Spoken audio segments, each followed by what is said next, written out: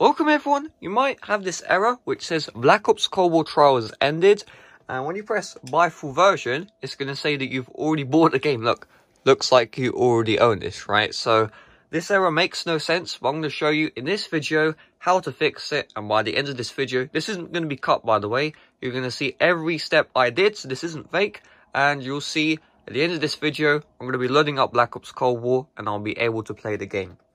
So first of all, you're going to press the Xbox button right here, or PlayStation 1. You're going to find Black Ops Cold War. Then you're going to press Start. Then you're going to find Manage Game and Add-ons. Press A. And then we're going to go to Black Ops Cold War. We're going to scroll down. And let's try that again. Okay, there we go. So it was a bit glitchy. But you want to find Content Pack 1, 2, 3, 4. And you want to select all those. So 1, 2, 3, 4, then click on Save Changes. Now, if you don't have the content packs, you saw initially didn't show up, so I just started scrolling up and down. And if that still doesn't fix the issue, then that means you got a dodgy version of this game. So when Black Ops Cold War initially released, there wasn't a requirement to have these content packs installed, which is why you probably were to play the game.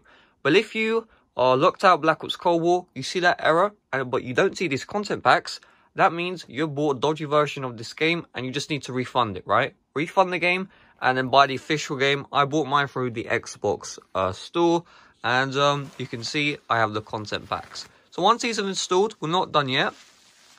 My nose is bleeding, oh my god. But once this is finished installing, we need to clear the save data off of our device, and then we should be good to go. So what we'll do is we'll go back and we'll close out Black Ops Cold War. So we'll go here, quit. Now we'll go to Manage Game and Add-ons. We'll go Save Data, and we'll delete all. So this will not delete your camos because this is data which is stored locally.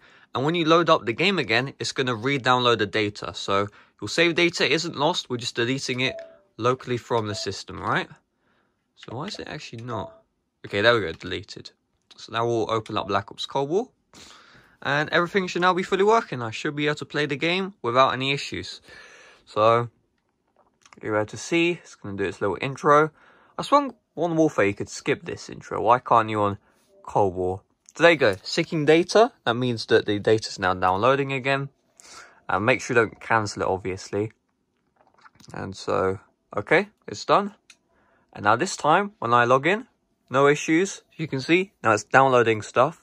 Before it wasn't downloading, and to me it looks fixed. It does look fixed, and for you it definitely should be fixed. So hopefully you guys enjoyed. Make sure you do leave a like, and yeah, I'm back in the game. Let me show you my save data isn't lost. So if I go to like create a class, you can see all my classes here. You can see my camo, Dark Ether. You don't get that in 5 minutes. So yeah, everything is here, and it's just like where I left off. So hopefully you guys enjoyed. Make sure you smash like, subscribe if you want to. And who's online? Okay, and bye-bye.